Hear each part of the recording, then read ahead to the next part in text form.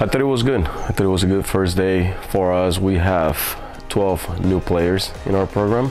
So we just went over, our rules and our systems, and just telling them how excited we are to have all of them here. How lucky I am to coach them. How lucky we are, to be the team that we are right now, and just keep working on our culture and working on where we left off is just exciting. We have an exciting future, for the Golden Eagles.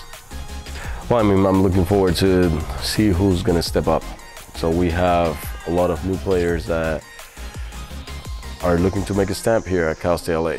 They want to make a big statement this year. A lot of the older girls, they know, they got a taste of being in the finals of the region, and now our goals are, to even get further than that. So I'm just excited. I'm just excited to see where we go from here. I'm excited to see how our girls are going to react. I'm excited to see the older girls teaching the younger ones, and I'm excited to get on the court and start playing.